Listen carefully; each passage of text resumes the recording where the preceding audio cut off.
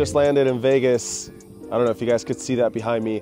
It's kind of a slow weekend in Vegas, at least in the poker world, it seems. A lot of people are on that cruise ship. If you guys don't know what I'm talking about, that's fine. But yeah, there's just not a whole lot of major events going on this weekend in Vegas, so I'm not sure how much action we'll be able to find. I'm just gonna head over to the Wynn and see if we can jump into some fun games there. Most likely it'll be like 5-10, maybe 5-10-20. We'll see how that goes. Next vlog though should be from a 50-100 game that I'll be playing at Aria. That one is private. I managed to get invited, so looking forward to that. Never played it before. But for today, we're just gonna head to the Wynn and play something a little more reasonable, you know? Should be around like a $5,000 buy-in or so. Still no small chunk of change, but either way, the results probably won't be too crazy. If you guys are more into these sort of stakes, you know, a little more relatable, if you will, then this video is for you. So with that said, let's head to the strip and see how it goes.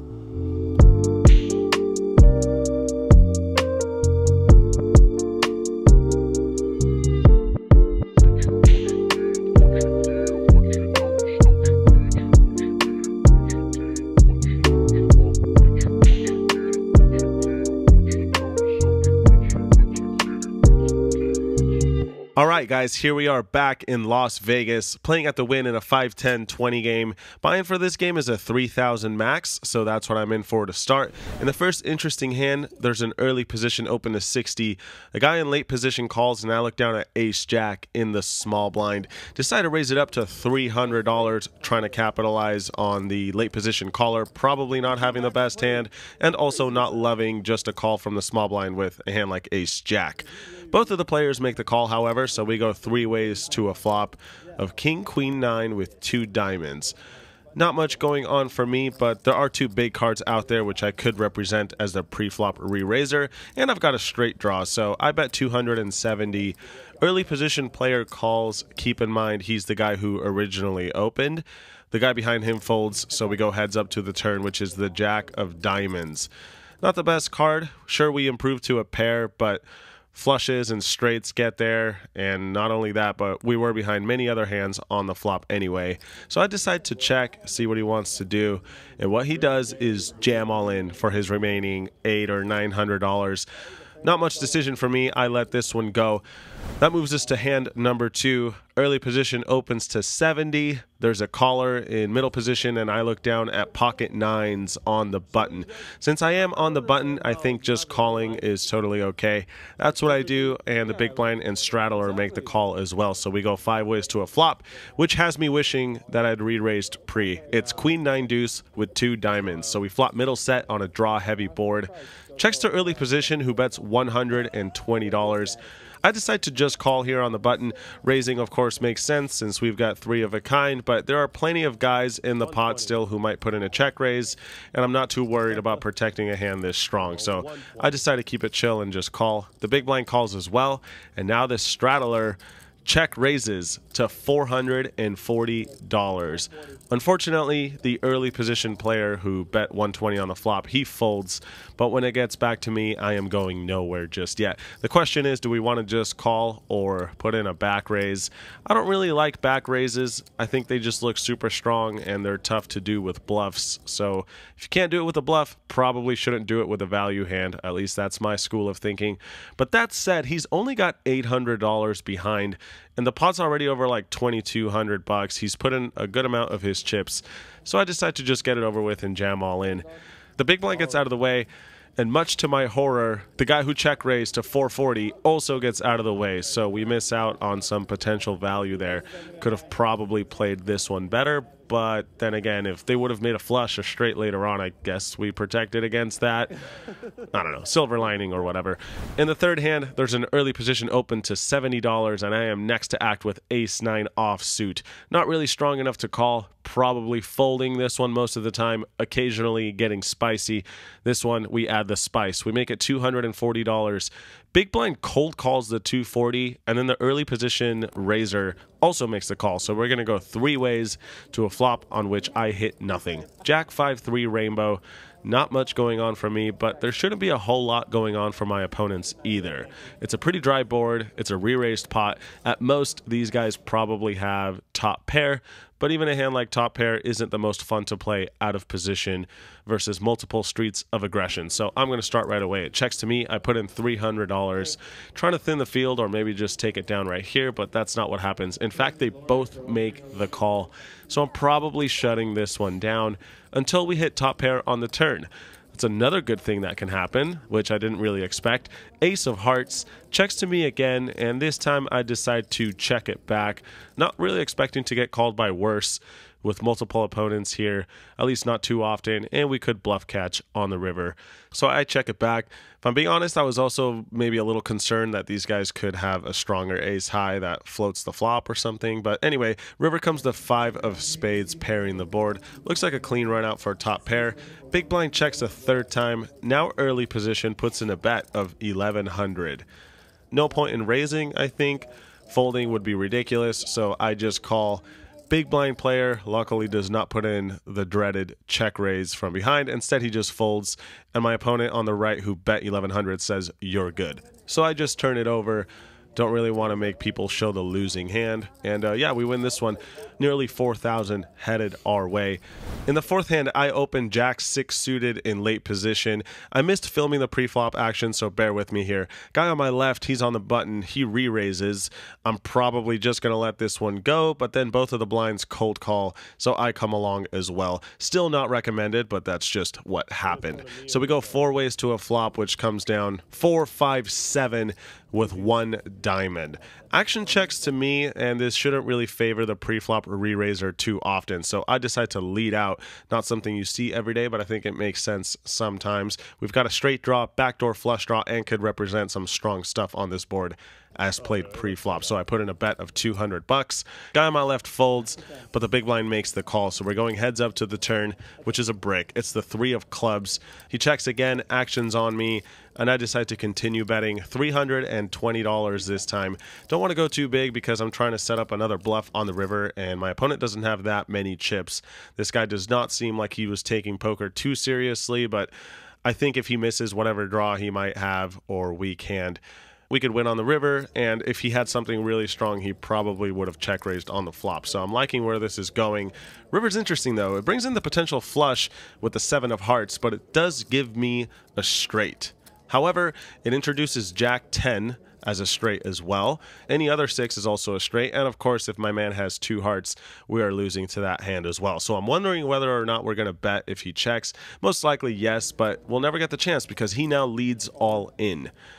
Tricky spot now with a straight. It's really just a bluff catcher. But in the end, I can't really think of too many bluffs. I don't think this is the type of guy to invent a creative bluff necessarily. Looks like he's playing just for fun and passing the time. So kind of discounting a bluff. The question is, could he possibly be value betting or value shoving a hand that I beat? Like, I don't know, 2 pair or... Really, that's all I can think of. And I think the realistic answer is no. So despite the fact that we have a straight, I decide to make a reluctant fold, upon which my opponent says, "Good fold," and shows me a 6, claiming he made a straight. Well, I mean, he did make a straight, but yeah, that means that I folded a chop. Nice hand. I suppose it's only fair for playing a hand like Jack 6. Don't really deserve to win the pot. In the next interesting one, there's an early position open of $50, and I make it $300 in the straddle with Ace King. That is a real hand, unlike Jack 6. My opponent makes the call, and we go heads up to a flop of Queen 6 Deuce Rainbow. Small bet incoming. I put in 200. My opponent makes the call, and we see the Jack of Hearts on the turn. I think this is a good card to continue bluffing. Checking also has merit. I think either play is actually acceptable. Don't quote me on that, but that's just my gut feeling. I decided to bet small, 330, right around a third the size of the pot. Would be doing this with overpairs, sets, etc., and could mix in some bluffs with a hand like Ace King or perhaps Ace 10 suited. However, my opponent makes the call, which is not the best news. Looking for a good bluff card on the river, which would entail a low card like a 6 or deuce, maybe a 3, and of course a heart would be pretty cool since I've got the King of Hearts, could potentially represent a flush. Sure enough, we get one of those cards. It's the 3 of Hearts. I was thinking of shutting down, and I think, in fact, checking still would be okay here, but I decided to go for it. He could still have hands like Queen 10 suited that are going to be in an uncomfortable spot. Might have a hand like Jack 10 suited or Ace Jack suited that floats on the flop and turns a pair.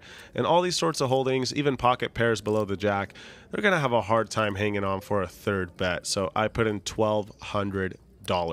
Would also be value betting sets, maybe even over pairs with a heart. And I'm hoping this guy realizes that, but then he jams all in. Well, that's going to bring an end to this hand. I let it go, and he flashes the ace of hearts, which indicates to me that he was probably bluffing with the best hand. Maybe something like ace queen with a heart, ace jack with a heart. I don't really know. What I do know is we lose this one, which brings us to the next interesting hand.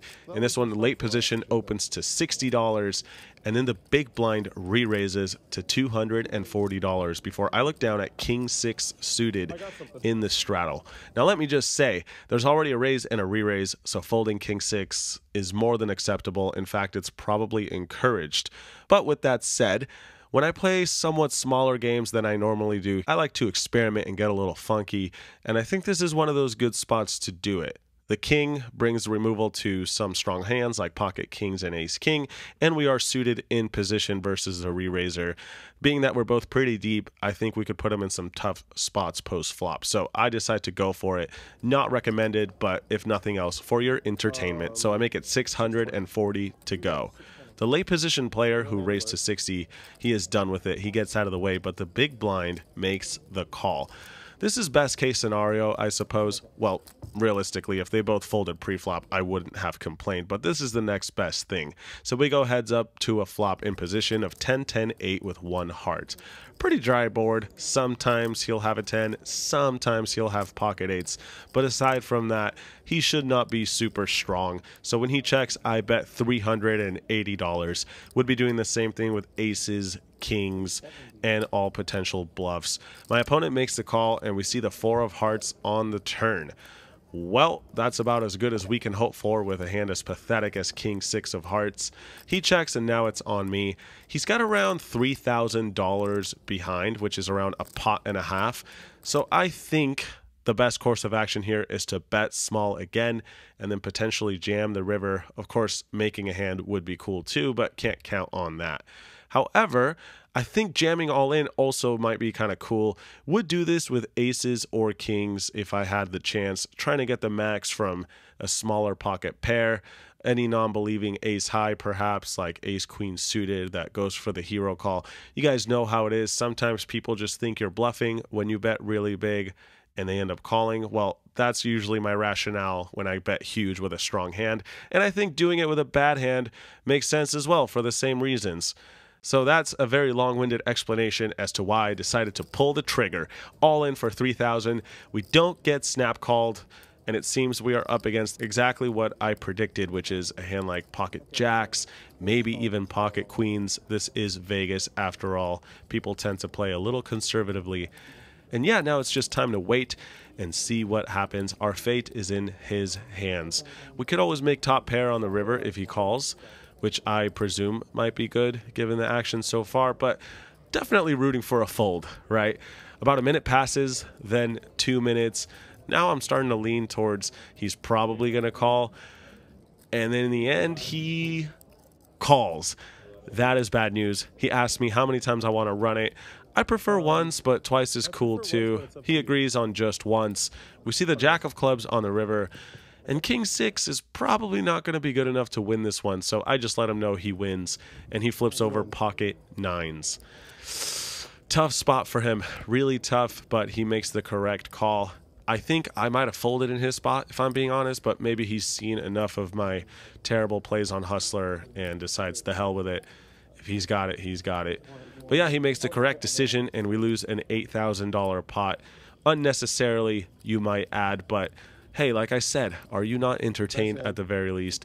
If you're not entertained by watching me play bad hands, how about pocket jacks? That's a real one. Here I raise it up to $60. The button now makes it $220. And like I said, this is Vegas. Already I'm a little concerned with pocket jacks facing a single re-raise. But he's only got 1,000 behind, and my image is kind of terrible at this point. on this table, so I decide to get it all in there. He's probably willing to call with worse, given that I just bluffed in a big pot. And that's what ends up happening. He calls with pocket nines, so we are off to the races. 2,000 in the middle, we run it once and end up holding, so we get a little bit of a rebate after that king 6 disaster. In the next fun hand, early position opens to 50, and I defend the straddle with ace 8 suited.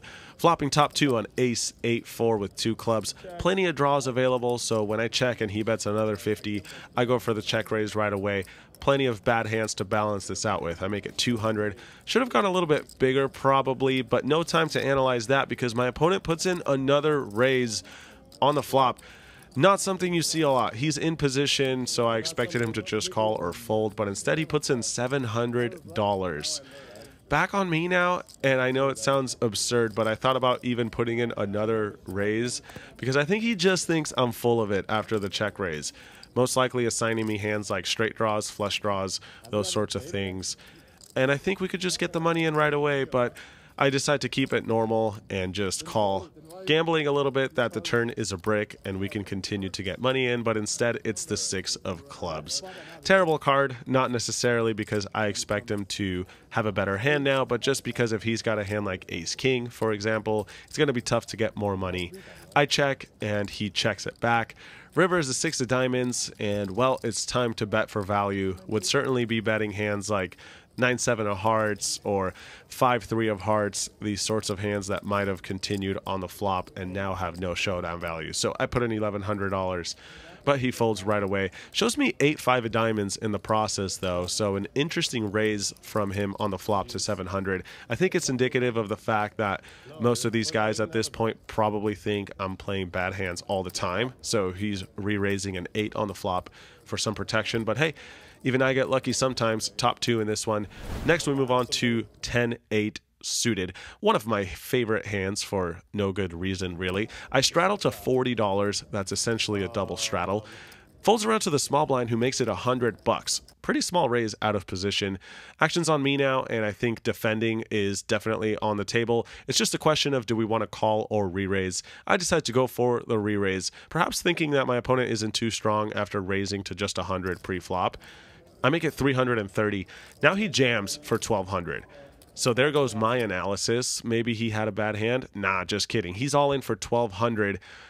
And I don't know, it's late in the night, it's Vegas, I've had a cocktail, and if he's got 2 overs like ace king or ace queen, we're live, baby. Our odds are not that bad. We only have to call 900 to win a pot that's over 1,600 now or so. How bad could it be? I make the call, so we're off to the races. Flop bottom pair on queen jack 8. We are beating ace king at least. But then the turn is a 10, so we don't even beat ace king now. But now we do beat ace queen and ace jack, for example, maybe even aces and kings. River is an unexpected 8, giving me a full house, looking real good now. And sure enough, he flips over ace king of spades. So we get lucky, win 2,400, and felt an opponent in the process. Sorry, bro. 10 high was my weapon of choice this time. Didn't mean to get so violent. And this last hand, ladies and gentlemen, is just an example of how most of the night goes. I get some comments here and there that every single hand is ridiculous, etc. Well, I try to just include the action-packed hands where something funny or interesting happens, but most hands look like this, since you guys are asking. Early position opens to 50. I got pocket kings. I make it 300. He makes the call, and we go to a flop, which comes down ace high. I think it was ace queen 3. I decide to bet small like I would with all my hands, and he folds. See, I play poker just like everyone else, mostly boring, mostly nothing, until the random flashes of something cool happening. But aside from that, it's mostly stuff like this. Anyway, I did play one more noteworthy hand, so stay tuned for that one, which I'll cover in the outro. As always, thank you guys for watching. I hope you enjoyed the hands.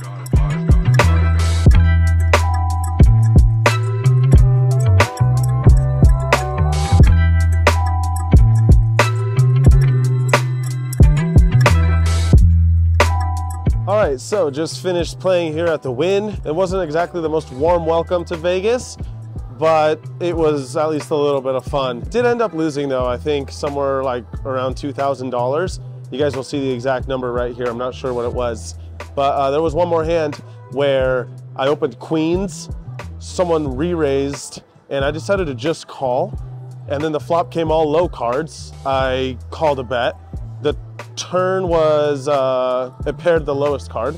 I called another big bet, and then the river was, it was just a brick, like a blank, let's say a 8 or whatever, and the guy jammed all in after I checked, and I decided to fold, which is a pretty tough fold for me. That's an overpair, but he ended up showing, and he had aces, so it was kind of cool because I saved money, but also not cool because I lost money during the hand. But anyway, in total, I ended up losing like 2K, but we'll have a chance to get it back because the next vlog you guys are gonna see should be from my session coming up in a couple days where I'm playing 5100 at Aria. It's gonna be a big game. Expect at least 5-figure results one way or the other. But yeah, for all you guys who like Vegas vlogs and stuff like this, leave a like, maybe a comment or something like that that supports the YouTube channel. And until then, I've got nothing else to say. So as always, thanks for watching. Thanks for the support. I'll see you guys next time. Peace.